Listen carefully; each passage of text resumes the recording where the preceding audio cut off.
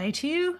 Welcome to the Field of Streams, where I, your host, Janeen McCrae, bring you the tiny thoughts that stream from my brain and present them to you as though they're buxom artichokes fresh from my organic garden, and they've been gently parented and encouraged in the arts so their hearts are extra sensitive and their taste next level. Meaty. Now, I can't promise you much with these little missives, but I can promise you this. I won't keep you long. A promise like that deserves a follow, don't you think? Tap that follow button. Every time you do, a writer unclenches their jaw. This episode was inspired by a small child getting hold of his parents' credit card and ordering a whole lot of Spongebob Squarepants popsicles to be sent to his aunt's address. See, that's smart. Don't send it to your address. Do it secretly and send it to the aunt. Now, the kid got exactly what he ordered, but you know who didn't? The mum. The mum got a headache from 918 yellow sponge-inspired ice creams and an 18% interest rate probably on top of the $2,500 purchase. I'm just speculating on the interest rate there, but that sounds like the kind of gouging you can expect from a credit card. By the way, that's 51 cases of ice creams, if you're wondering. I don't think Mum ordered that. It got me thinking. First, what a precocious little tyke. Kids do the darndest things, you little scallywag. But also, sometimes your brain does the darndest thing too and delivers something to your table that you sure as hellfire did not order. And sometimes that thing you did not order is exactly what you needed. Take a listen and enjoy dining on this idea that came from my brain and the corresponding restaurant on the inside of my skull Yelp review that I put at the end. Basic premise, the execution doesn't always match the vision, but it still tastes good. I said that like an American. It still tastes good. I don't know how I say good anymore. Please enjoy my spirited reading of How to Deal with Unexpected Edibles. No, I'm not going to say something. This is not... Hello? Excuse me? Hello? Look, there seems to be a little bit of a mix-up. This is not what I ordered. Yes, of course I'm sure. I would never have ordered this. What do you mean, maybe unconsciously? Why would I unconsciously order this travesty of ideation? It literally looks like it was dragged backward through a vat of obscure references and sprinkled with a delicate dandruff of niche nerd ingredients. I 100%, hand on heart, absolutely did not order this, whatever this is, from my brain just now. No, believe me, I do appreciate the care that's gone into how it's arranged. Compliments to the brain kitchen. That's not the point.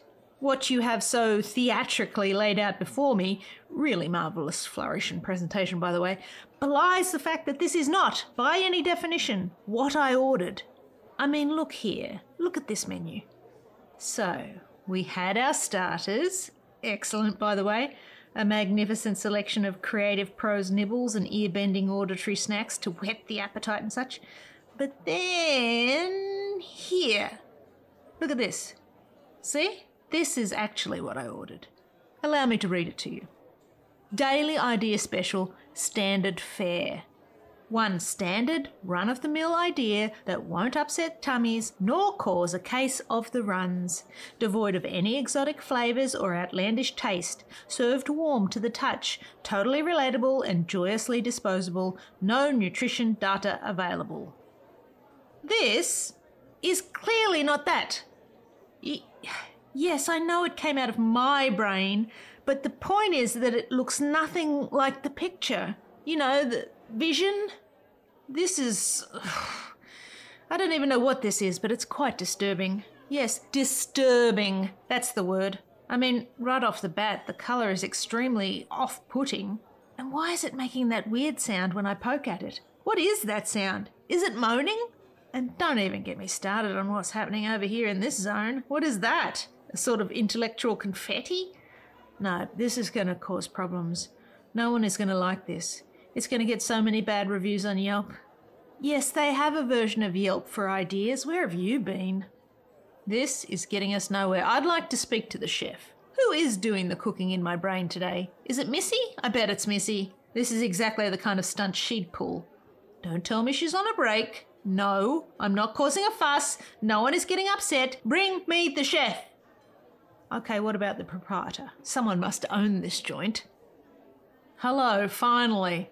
Look, I just want someone to explain to me why this idea here, no, don't turn away, is clearly not what I ordered. And if you think it is, I would like to lodge a formal complaint pointing out that it looks nothing like the picture in the menu for your so-called restaurant on the inside of my skull. I mean, what the fuck is this? No, as I told your colleague, I did not bloody well order this. Don't give me that excuse. Why should I be excited that this is what I got? More than I ordered? What do you mean more? What are you on about? Potential? Look, when I order shit from the idea kitchen, I want it to look exactly like it did in my head when I wrote down the damn recipe. You should have seen it. The vision was perfect. Flawless. It had all the unnoticeable proportions of a totally inoffensive thing. When read aloud, no hackles were raised, no outcries rippled across the oceans of public opinion. It had the kind of pulpy gloss that made folks nod their heads and hum in unison as they reached for their wallets. At its release in my vision, I instantly received 10 calls from agents willing to represent me. I saw it all unfurl, a flag of magnificent beauty in the projector room of my brain kitchen, so I ordered it right up, lickety-split, because I thought that sounded all right to me. In fact, that sounded delicious. Where is that thing? Yes, I know this confusion concoction came from the same place, but it is clearly not the same thing. Am I supposed to eat this with my hands? Where do you even start? I'm scared that if I stick a fork in it, it will literally explode in my face. It's obvious to me that something happened between vision and execution, and I just want to know what happened and who to fire. How are you running that kitchen back there? Is it OSHA compliant? I bet you have the mayo uncovered. Dollars to donuts. I bet the rancid mayo started all this. Happy accident? What the hell are you talking about? No, it's not like the kid who accidentally ordered $2,600 worth of Spongebob Squarepants popsicles. So not the same. Yes, I agree that was a happy accident. Who wouldn't want 918 popsicles? But that kid got exactly what he ordered. Popsicles that look like a yellow sponge wearing square pants. This? Who lives in a sewerage pipe under some sludge, grunge blob sad pants? Is the chef coming out? Too scared to face me, eh? I'll wait. Nothing else to do today. I don't care how busy they are. Busy doing what? Making more crazy shit on the crazy shit production line with a crazy shit sous chef toasting crazy poop croutons all day? Bring me the chef of this crazy, not what I ordered brain, and I shall Gordon Ramsay the nightmare right out of this kitchen. Where did everybody go? Oh, I get it. This is the part where I realise that I am the chef, and we'll have this real come to Janeen moment and start saying shit like, well, aren't you glad your brain works in this way? And it's really magical. Magical doesn't pay the rent, chefo. Kook bucks won't fuel my retirement fund. Pokes at stuff on plate. It is a little interesting, I guess. And what exactly is that aroma?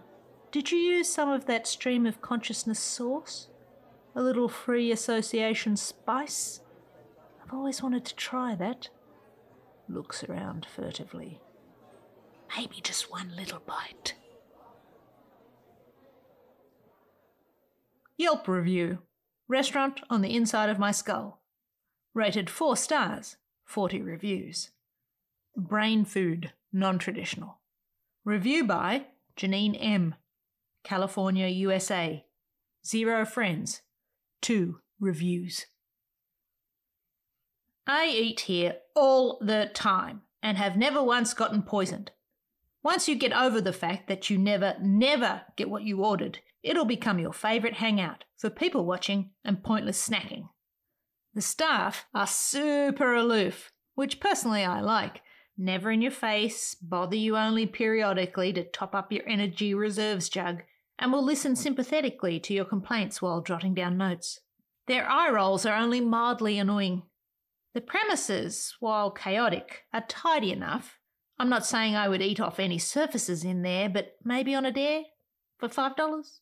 Actually, maybe even only $1. The cuisine is wildly inconsistent in final product, but never in quality. It's weird, not wacky. That said, the vibe can feel super quirky at times, and you never know what kind of crowd you're going to get in there, but I, for one, love going inside the skull and taking a wild chance on the creative cuisine. Note: no substitutes! P.S. The dessert bar is off the chain! And there you have it, today's episode. I hope you'll come back for more. These missives are designed to inspire creative folk to get out there and make something of their own. So if you enjoyed this episode, please follow the podcast and you'll never miss one. Sign up to read my writing at janeenmccrae.substack.com, but for now I'll leave you with this. Love what you love, and I'll see you out there making stuff.